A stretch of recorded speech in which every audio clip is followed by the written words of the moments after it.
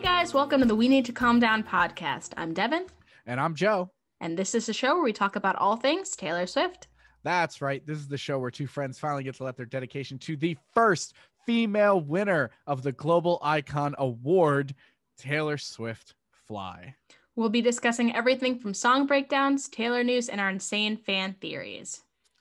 Yeah, and this is so exciting. We're back to song breakdowns again. Mm-hmm. It's been a bit. It has been it feels like it's been like at least a month and a half, if not more, since we did our last. Well, she's been putting out news nonstop. We just haven't had a break, Fearless, all that kind of stuff related around it. But speaking of Taylor Swift theories, our fan theories, I think she's been putting us through the ringer lately. Everyone's like going through, like, what was it? The 4:30 was supposed to be the release of Woodvale, and like there were a million theories about it. Woodvale, Red, Speak 1989. Now. Yeah, like she's just dropping like a million hits. Like, what is the one about like how it's not going to be 1989? It's going to be Speak Now because she has 2 emojis in everything she's doing. Well, no, it's 3 emojis. 3 emojis and well, and like all of these things of threes of why it's going to be Speak Now. People thought it was going to be all 3 albums dropped at once. I think firmly we're getting 1989 next. Firmly. Because it follows the exact same MO of Fearless, where she released Love Story in a Match.com commercial, and then Fearless was the album. She released Wildest Dreams in a trailer for a movie, 1989. I'm just so convinced. Then what is she doing? Just toying with us, and it's not okay. There was what was it? Some TV show. I forget the name of it, but it was like, it was Parks and Rec. And someone compared it to a Parks and Rec clip where there's like the end of the world conspiracy theorists. And Leslie's just like, yeah, so the end of the world didn't happen. Well, actually, I went back to my notes. And so we missed it. It's supposed to be. And I feel like that's what everyone's doing right now. And it's going to be, Taylor Swift is supposed to drop 1989 on this day, because if you add them all together, it's 13. And then someone's like, yeah, but that day is XYZ. Oh, did I say that day? I meant this day. And everyone's like, how did we miss it? This is actually... And she just laughs on her throne of gold bars. Sometimes it's really painful to be a Taylor Swift fan. Well, the one thing I'm excited about is hopefully I hope we get some quiet for a little bit, because I'm excited for this. We get to this episode. We're going way back to Evermore. I know it literally way back, like what, a month. We're going way back to Evermore to do a track 5 song breakdown of Tolerate It.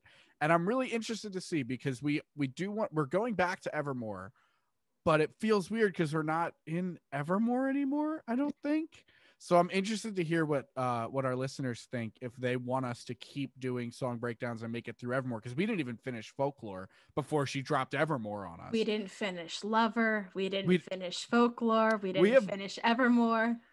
I don't know what to do. Like, so if you guys tell us what you want us to do with the leave a comment, send us a DM if you want us to keep doing Evermore and make it all the way through this album.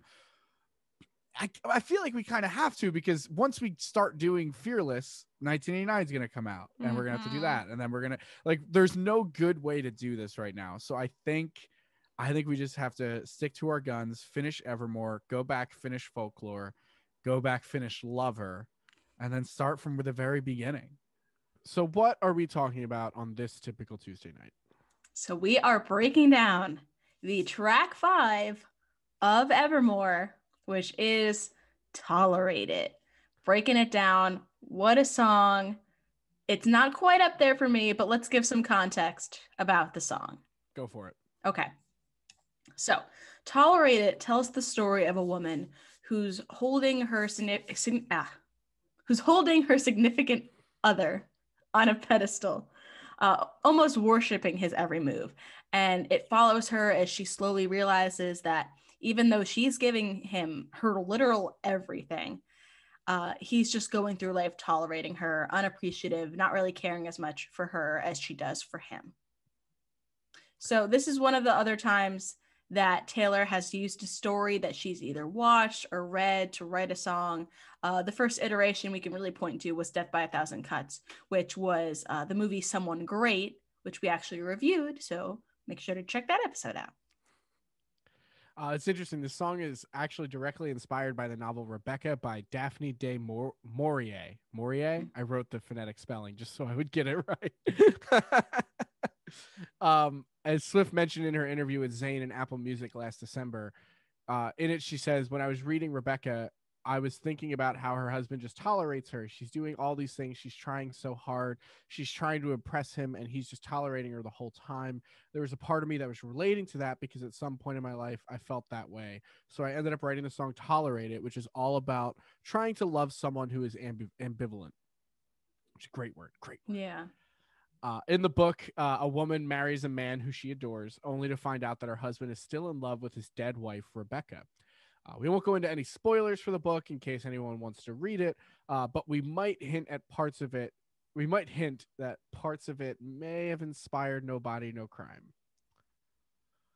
It's also speculated that the song could be about Princess Diana and her relationship with Princess Charles after the show The Crown debuted, but I don't Princess know. Charles? Did I say Princess Charles? Prince Charles.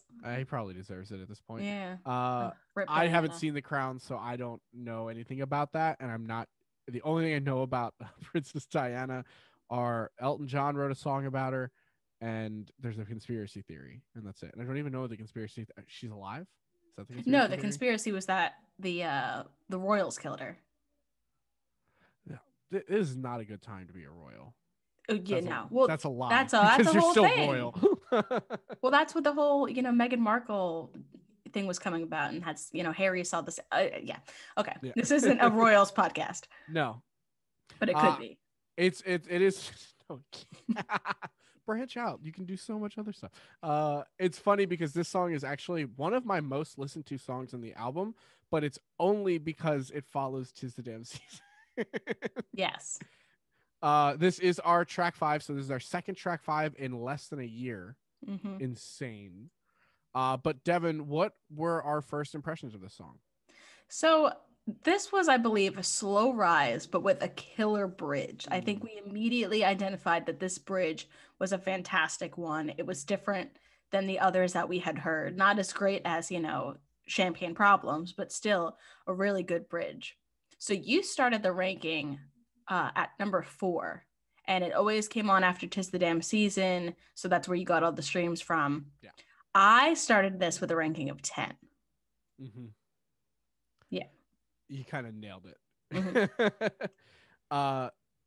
So what jumped out when we first heard it? I remember it being good. Like, I remember liking it. Like, I felt like that way with most of the songs this album. When I first heard it, I liked it, but I couldn't pinpoint specifics about why I liked it. But I do remember it feeling unlike a track 5. Mm-hmm. Like, it just didn't. I don't know. I'd agree with that. Yeah. We will test. This is a track 5. We on the We Need to Calm Down podcast have a track 5 metric that we like to test all track 5s against, because we did have one false shepherd slip through the cracks. So we have to make sure that all track 5s do come to that. We'll do that at the end of the episode. But you agree it just doesn't feel like a track 5? Yes. If you're interested in listening to our track 5 episode where we talk about this, it is the Lover is not a track, or not Lover. The Archer is the not Archer is not a track 5. It's because it's not. So what do you think about it now? Because personally, I need to be in the mood to listen to this song. Like, I can't just listen to it on shuffle. Like, I have to seek it out. But when I do listen to it, I love this song. It's interesting. I'm the exact opposite. I never seek this song out to listen to. But when it comes on, like when I get a cheeky little shuffle on there, I cry on the spot. Oh my gosh. Like, yeah, no, I never really listen to it, but I don't skip it that often. And when I don't skip it, like I feel it. And it's just that bridge. It's just that bridge that comes in. So what's something that we didn't notice at first, that like now that we've had some time to really delve into the song, that we're now like starting to see and appreciate?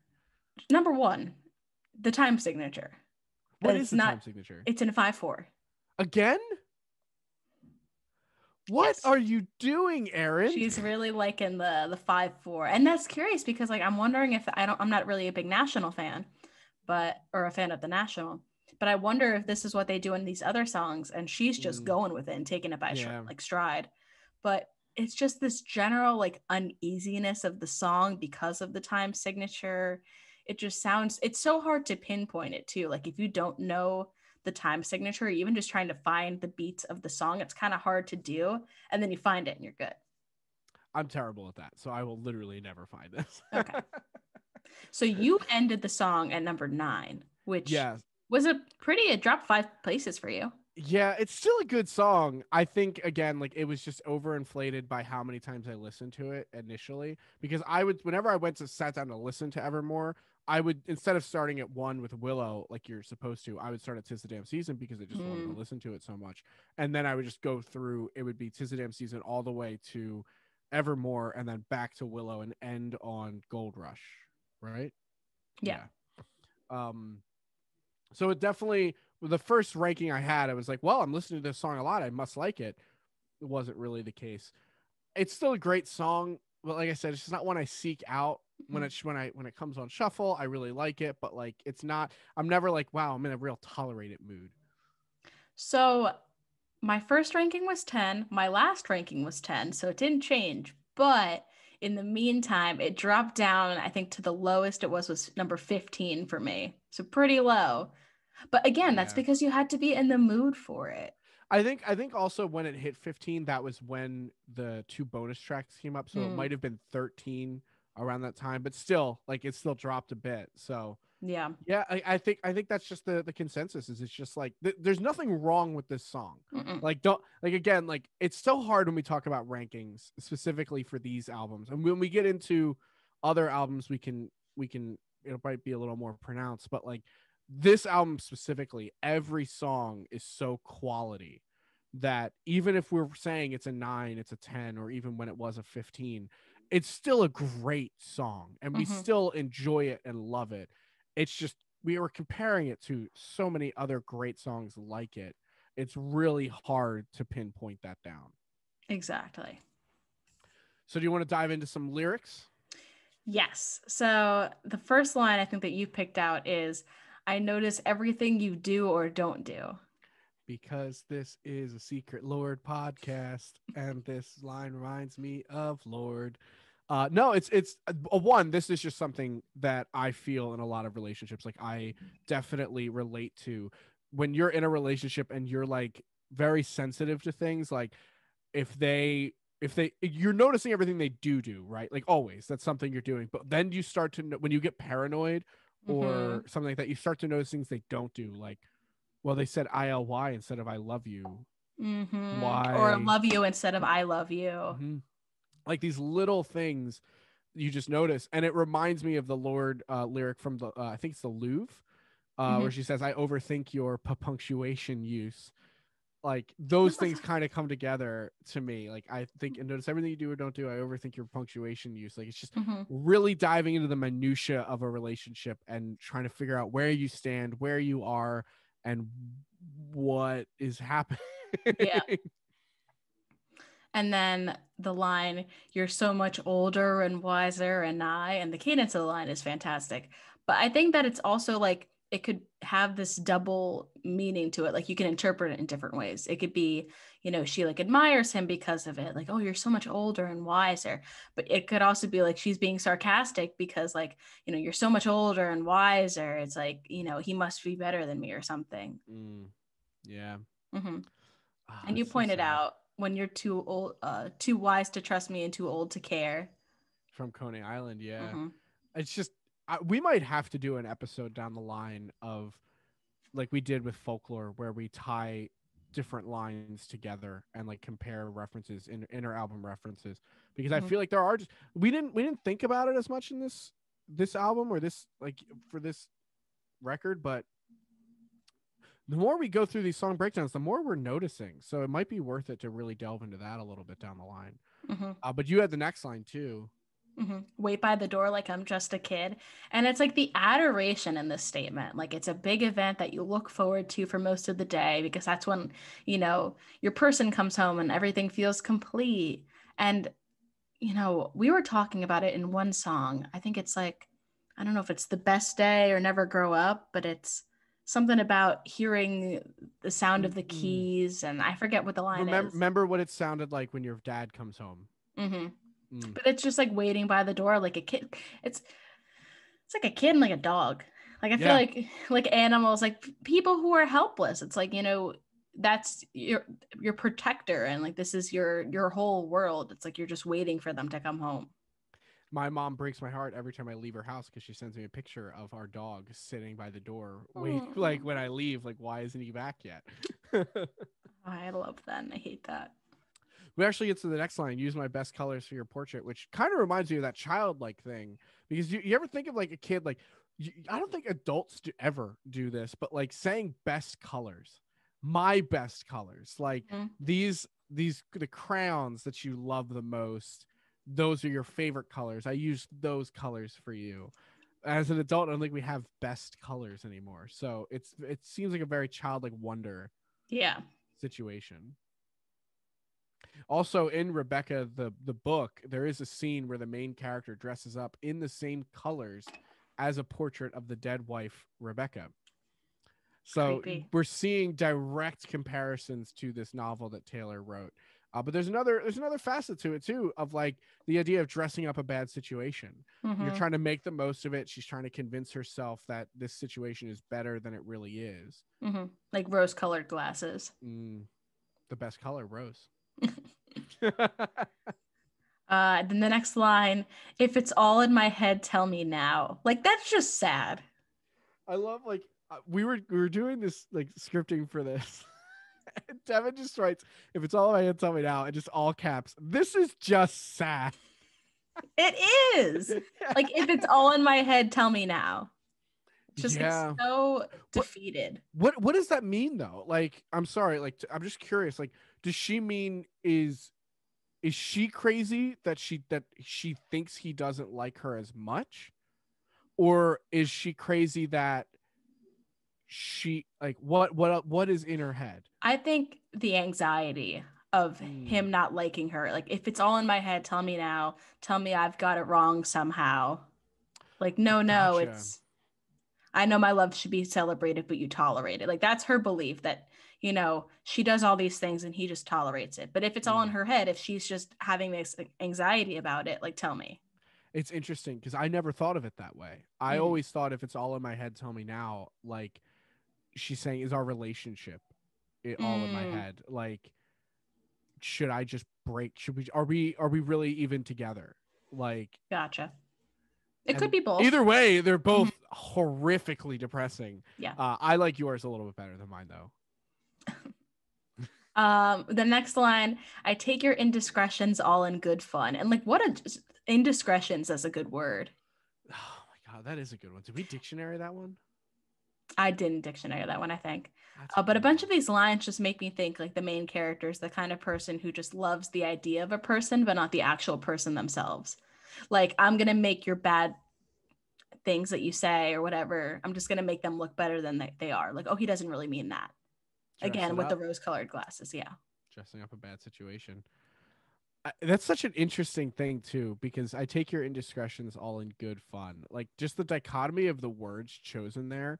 You see like this SAT level word indiscretion, and then good fun is just such a childlike Mm-hmm. word. I don't know, something about that stands out to me. It feels like very intentional. You like just were just about to gear up for the next line though. I felt like you were like a getting ready brace for liftoff kind of thing. While you were out there building other worlds, where was I? Why did you Louis Armstrong that? What was that? What's this guy? It's just the entire bridge. The entire bridge just murders me like Taylor murdered Estee's cheating husband. Like it just does. It instantly takes me out. I'm so glad I didn't read these notes before. But But just like building other worlds, like this man has a whole life, potentially another family, a world outside of you that he hid from you. Like it's not just small thing. You built other worlds. Like where was I?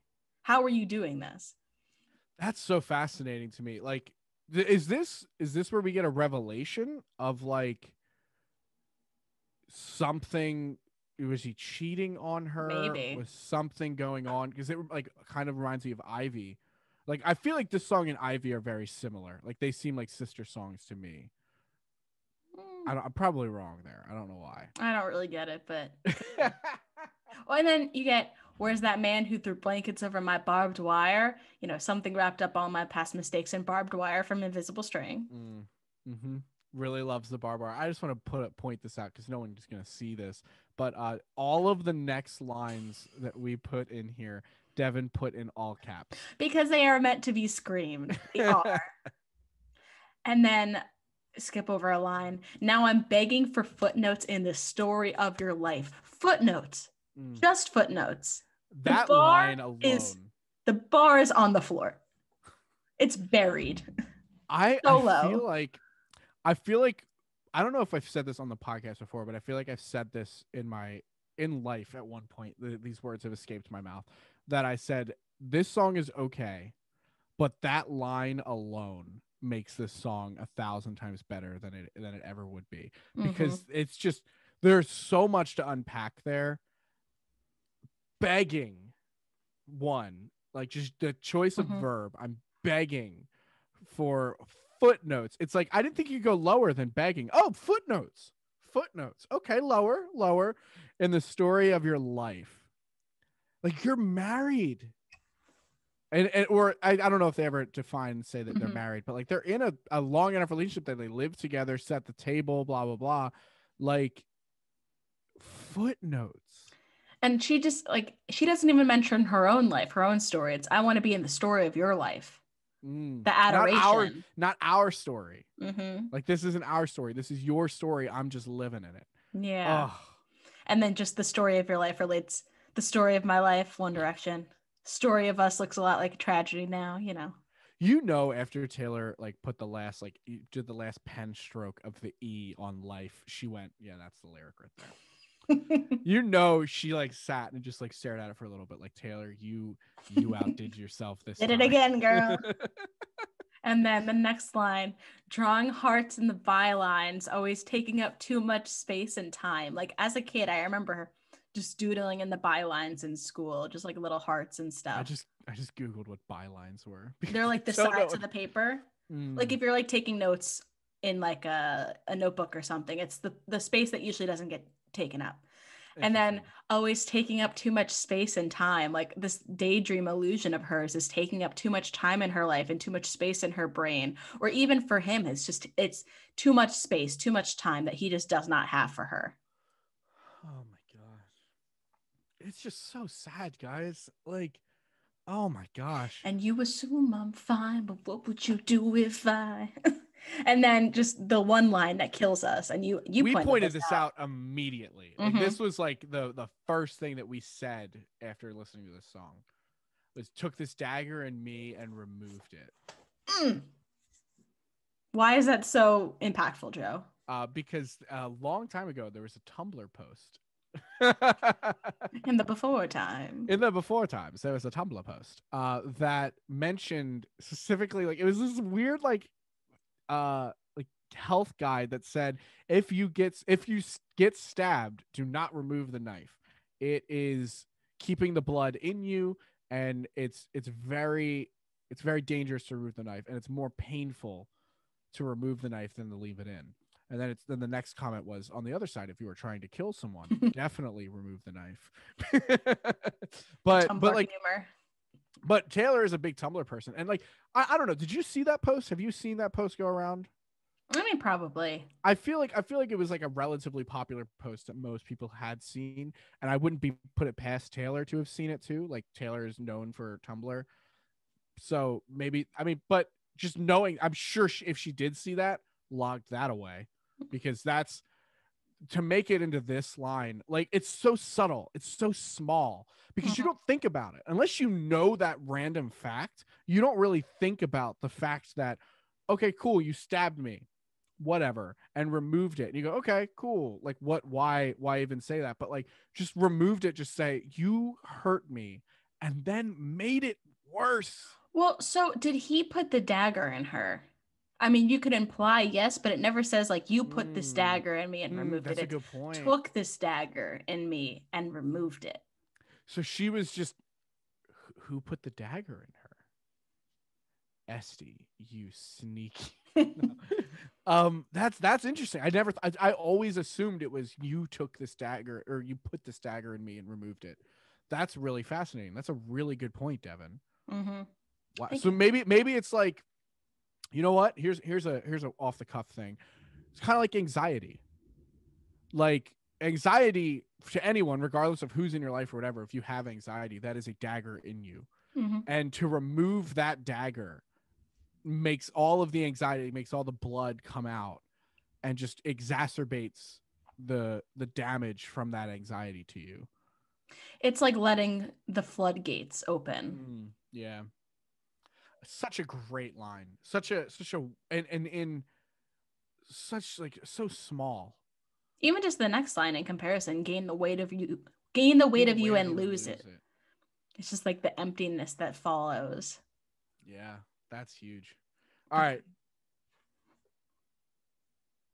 Let's, Devon, take me away to our secret. No, I'm just kidding.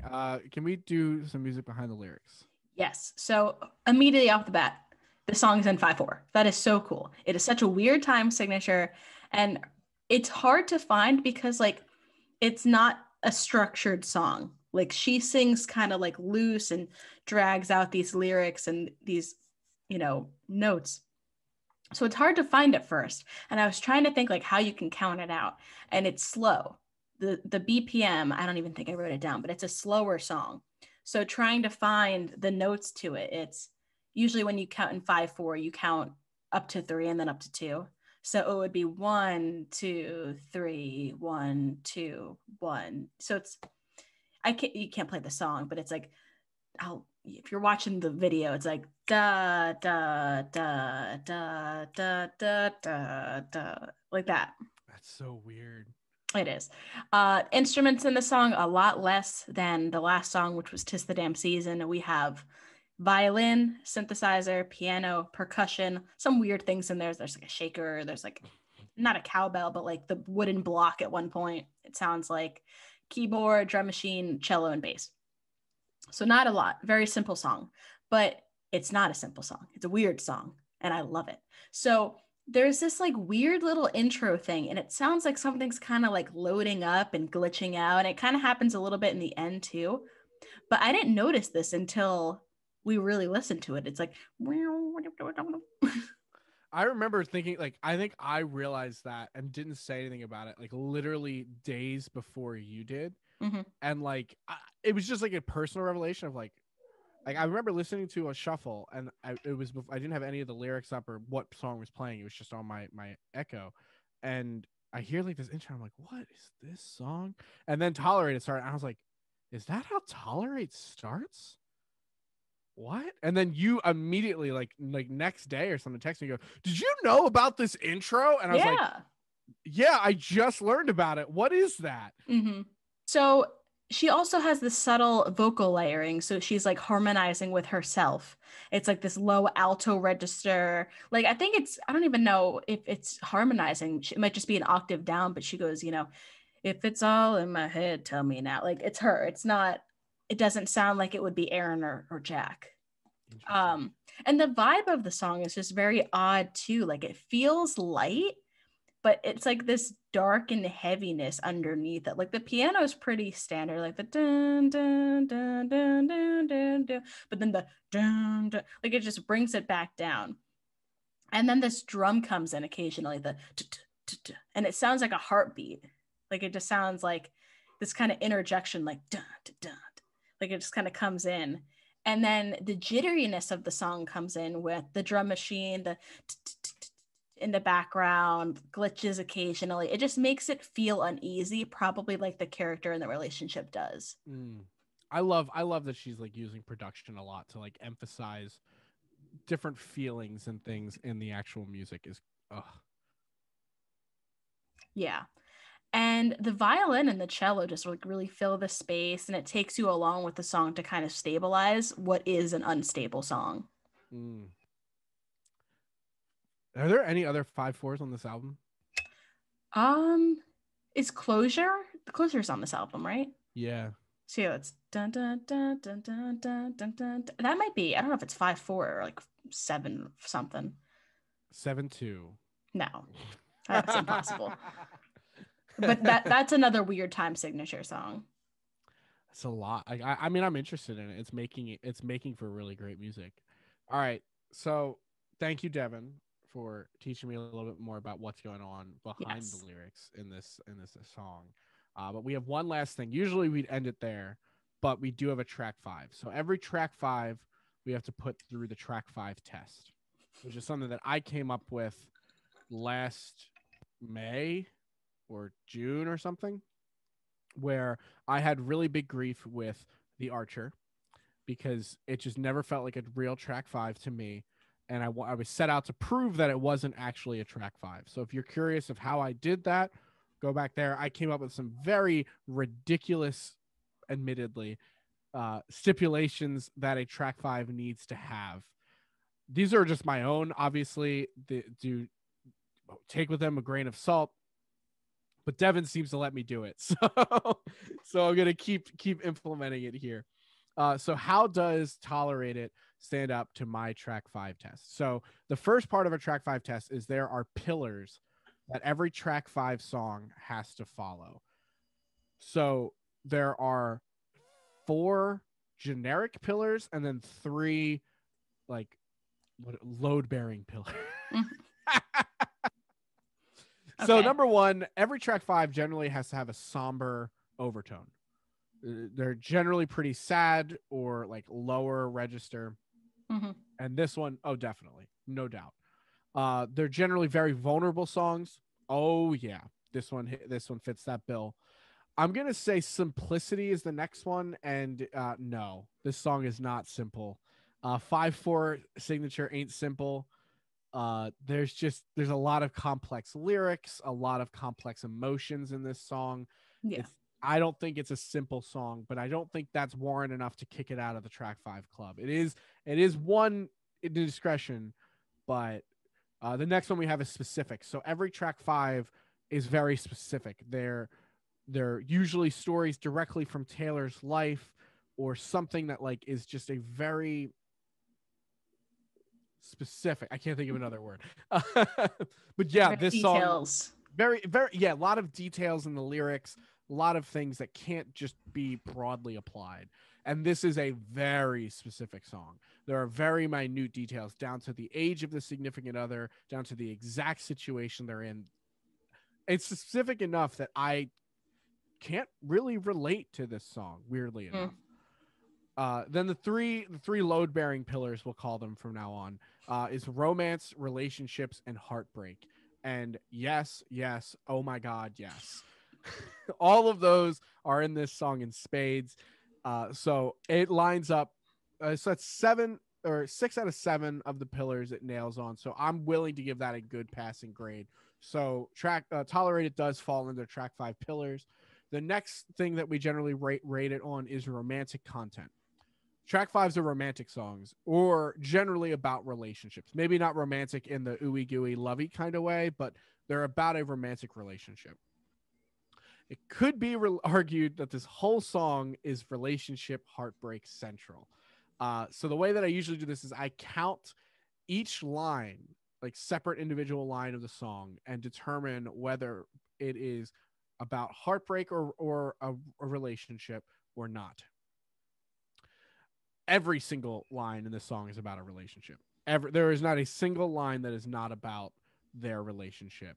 At least 30 of them, and again, it could even be argued all of them because Mhm. yeah, are about heartbreak. It's just all heartbreak. There's not a single line in the song that isn't about either of those things. So flying colors, passes, no doubt, all romantic content. The other one that I'm really hype about that's really good is me's versus you's. This is a really weird stipulation that I pulled out when I came up with these tests, but I noticed in a lot of track fives, it's generally the focus is on the other person and not on Taylor herself. She generally focuses on either the things they're doing wrong or the way that they're acting that is messing her up. And it tracked throughout every track five song except for The Archer that Taylor referenced you way more times, significantly more times than she referenced me herself. It follows suit in this song as well. There are 24 U's in this song. This actually falls right in the middle, but still in the ballpark. There are more than Cold as You and White Horse, but less than the rest, besides Archer, which has very little. It's the only reverse song. And the me's, there's only 8 me's in the song, and this is among the lower number of me's. It's the same number as White Horse, more than Cold as You, Dear John, and All Too Well. So it's a little, it fits right in with all of the other track fives, which is great. This song is definitely Taylor talking more about the significant other and their effect than she is talking about herself, which is extremely apparent in the story. And then finally, we have specificity. So I would usually point out lyrics that point to specificity, but I don't really think I need to. The song is, the situation is so specific. And it's the one thing I will say that kind of is a negative towards this song is we usually say when it comes to Taylor, she is so good at writing about herself in specific situations that she has felt that seem like she said herself, I don't think anyone can relate to this. And somehow we all can. This is the only song, I don't know about you, Devon, but I cannot relate to it at all. I've never been in this situation before. Not to say that I don't think it exists. Obviously, the situation exists. I've been fortunate enough to never have been in this situation. Mm-hmm.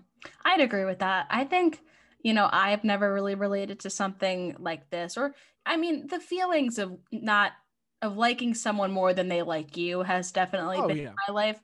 But it's hard to compare this song to other track fives because of how specific of a story it is. Like, this is more of like a story track than just about Taylor herself, which we haven't really seen too much before in the track five realm. That's what I was going to say. The other thing is we could add another pillar that kind of negates this song too, in that track fives are personal. Track fives are about Taylor and her own relationships and her own life. She does say that she does relate to it. Like, she related to the book Rebecca and the narrator of that book. She's gone through situations like that. But again, this song is a story that's not, it's more inspired by Taylor's life than directly related to it. Mm-hmm. So that does make it a lot tougher. So I do think going through all of those metrics, this is definitely a track five, though I will admit it is on the weirder side of the track fives. Where that being said, we have 9 track fives now. Where does this one fall amongst the others for us? Definitely bottom half, but it's hard because as a song itself, the song is pretty good, but as a track five, I don't think it compares to the other track fives. I'm right there with you. Mm-hmm. I've never come close to this experience, so that makes it really hard to rank.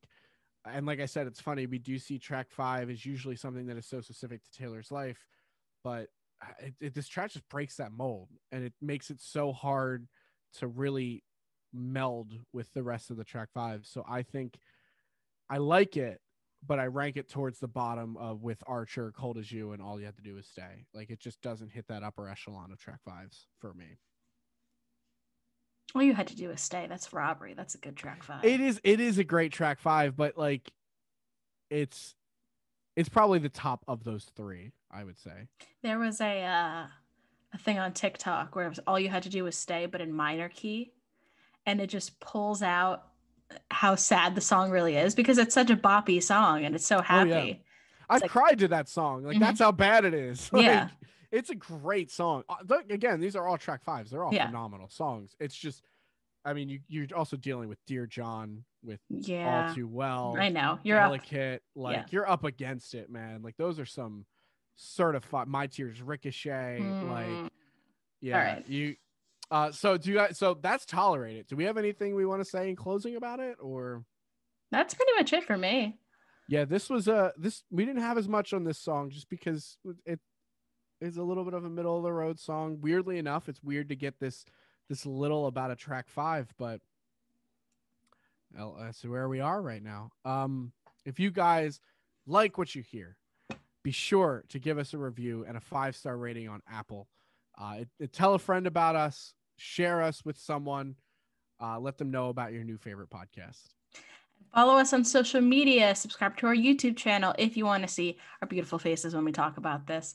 We are at We Need to Calm Down podcast on pretty much everything, most active on Instagram and YouTube. If you have a suggestion for an episode, drop us a comment or a DM. We love hearing from you guys. So, yeah. And aside from that, thank you so much for listening. We will see you the next typical Tuesday, 2 weeks after. So I don't know the date. So not next week, but the week after.